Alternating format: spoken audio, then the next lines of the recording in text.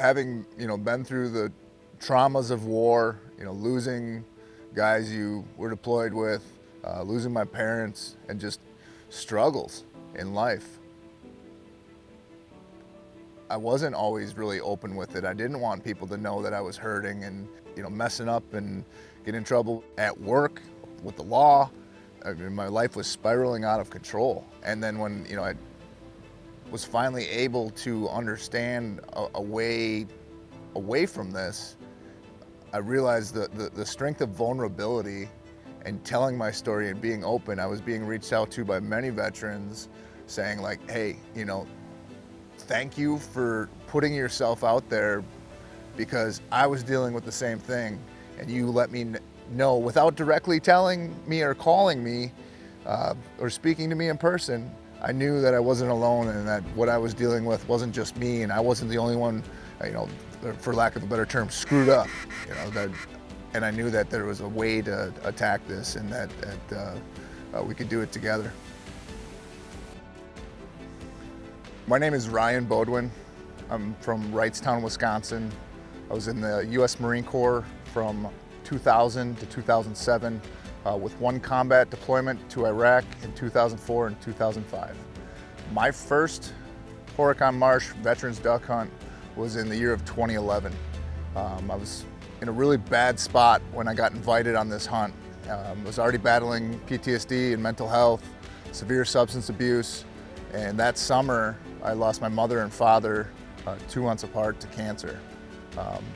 Another Marine had heard about this event, and he called me and told me, I know what's going on in your life. You need to get out and go do stuff. I know you hunt. Here's this duck hunt. You're going.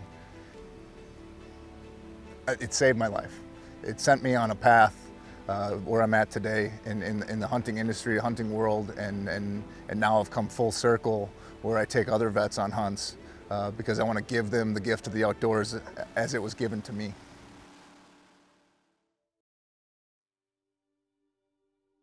That first year, 2011, I showed up. I mean, they didn't have a sign up.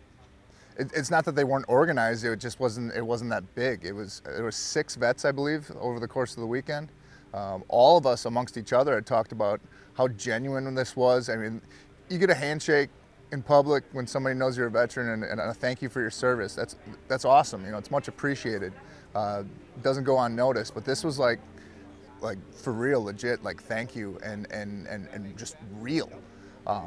So we had talked amongst each other and said, like, more guys need to experience this and see this is how really small town America, how they feel about us. And I sat down with Ryan Baudhuin and Chuck Dodge, the 2 founders of this event, and said, like, how big do you want this next year? You give me a number and I'll bring you that many vets. And I think they said 15 or 20, and the next year was 30, the next year was 50. And I think the last 5 to 6 years, we've taken 85 veterans out over the course of the weekend, and that's what about what we can handle logistically, but that's a pretty neat thing.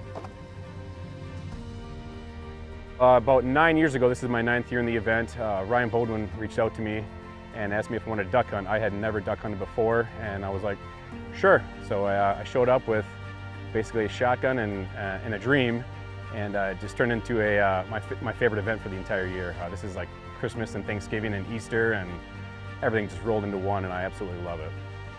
2015 was my first year. I got the invite, and I never hunted ducks, so I came up and instantly fell in love with it. I couldn't wait to come back.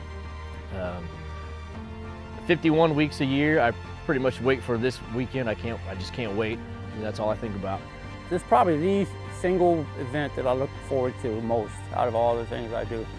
It's an opportunity to fellowship, see some faces, some people that share some of the bonds that we have that, it's kind of rare, Hanging out with fellow veterans kind of replenishes my soul a little bit. I love working with veterans, I love being around veterans, and it impacts my quality of life. I got involved with this event 14 years ago with, the perception of we knew a guy that lost his son and we wanted to do something for veterans. I was raised by a World War II combat Marine, and I think a lot of the country and think a lot of our veterans, and it was kind of an easy decision to say, yeah, let's do something.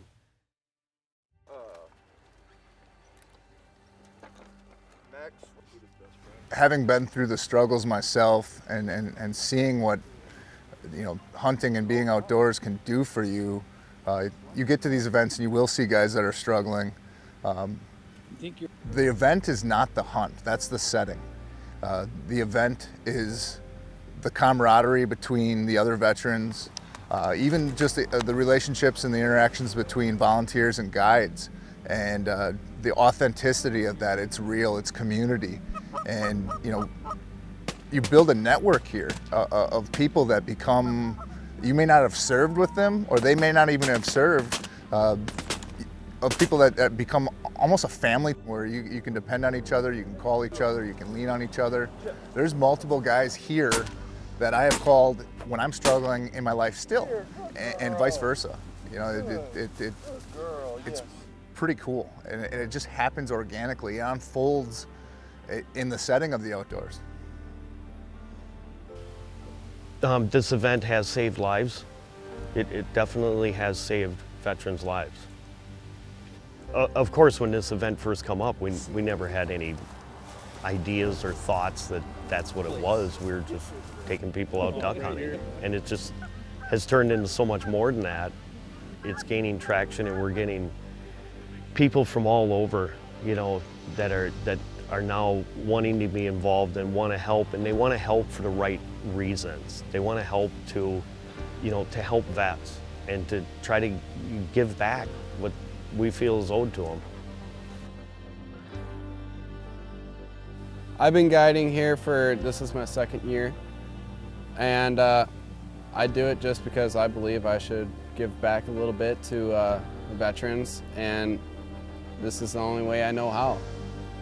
For all of us, we do it because, one, we want to give back. Two, we love the marsh, and getting anybody to experience the marsh is kind of what we're all about.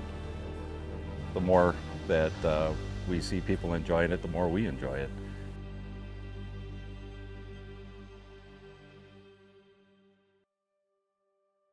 So having attended this event for over a decade, and you know, now starting to put my own events on across the country, the thing that is the blueprint is the community.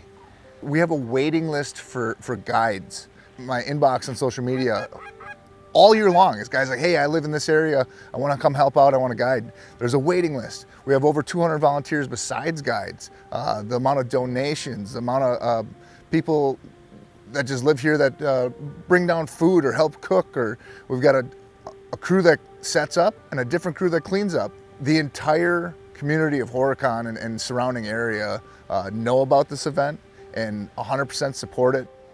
It makes me have faith in the core of this country. Small town America is still alive, and it's right here in action. The first thing that gets me is you get out there, it's 0 dark 30, and you get in this boat, and these guys are doing 20 miles an hour through cattails and bogs and all this. I'm thinking they're half crazy in the first place. All of a sudden, the guide will cut down into a trail that's been cut with pro drives and mud motors, and you're whipping through there, you're going like, we're never getting out of here. I have no idea where we were, but we finally make it out to the area, and we get the decoys set out and all that stuff, and then it's just kind of like a real calming, relaxing. It's so calm over the marsh. And then, you know, you're filled with this few moments of excitement. When birds start coming in, you're jumping up, and you got their guide saying, take it. And I'm saying, take what? You know? There's so many stories that I have, and so many stories that veterans have shared with me personally, whether it's back here at the event or sitting out in the dark in the marsh. Being out there and experiencing Mother Nature and experiencing the beauty of the ducks, the beauty of the animals, the beauty of the sunrise, the marsh itself is part of the healing process. The #1 thing I hear out here from vets across the board is, I don't even care if I shoot anything, I'm just happy to be here and be with the boys. You get to an event like this, you're out in the duck blind, and there's a security blanket there where guys start opening up and telling stories they might not have told in years, with someone who understands it and had similar experiences, and you start to let it go and be like, all right, that was normal for us, and you have that ability to just kind of let it off your chest. There is a lot of peace in knowing that when you are able to share something, somebody else isn't going to judge you. I'm happy to say that I'm now at a place where we could go out on that marsh and not see a single duck, not shoot a single duck, and I'm enjoying the beauty of the outdoors and giving that to other people and teaching other people the skills I've learned throughout the years. This event, like, it's in here. Like, it's not going anywhere for me and for other guys. Like, everybody's got their first stories of something out here, or just a story that comes from this place that you can't recreate and you can't fabricate somewhere else. It's here, and that's why guys come back, and that's why other guys tell other guys, hey, you need to come to this.